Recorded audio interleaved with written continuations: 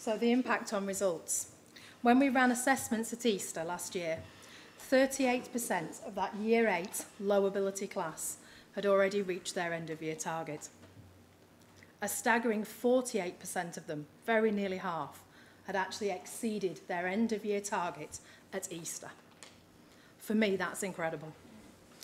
As a result, a nice payoff, I had a lovely parents' evening. Our pupils come to parents' evening with their parents, and usually it's like getting blood out of a stone and trying to get them to tell their parents something they've been doing and what they've enjoyed in maths. However, this year, Year 8 were glowing.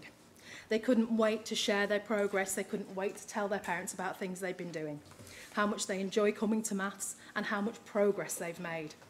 I don't mind admitting that I was filling up that evening, and the parents were absolutely blown away. Another key aspect has been behaviour. Looking at the behaviour log for that Year 8 class, they've had a total of 71 incidents recorded in other lessons, in other subjects. In maths, on the other hand, I recorded no behavioural incidents in any of their lessons last year. And can I just interrupt? I'll just interrupt there. Emma does give behaviour sanctions. She does do that, and in her other lessons, I'm not saying there's lots of them. I'm known for being quite strict, I think, really. So, yes. That's important, people know. It is. So it's obviously working with that Year 8 low ability group. But does it really work with our high ability pupils too?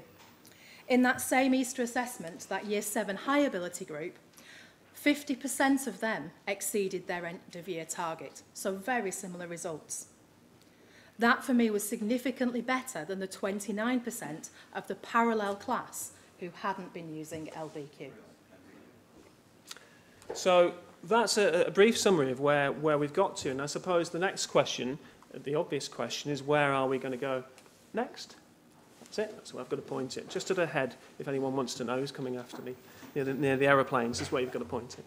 So where are we going to go next? Well, clearly, we've had tremendous success. We're really proud of what's happened within our specific teachers who have been using and piloting learning by questions. But for us, we want to widen it.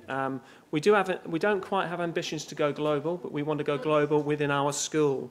So currently, all of maths, and it's a big maths department, 11 teachers in maths are using it. It's being rolled out to science and is also being rolled out to English as well. More than that, though, what we've also gained from it is a tremendous expert who stood next to me here, who has moved from somebody who's been experimenting with using learning by questions into a coaching and a supportive role to help those other areas within school develop, and hopefully outside of our school as well.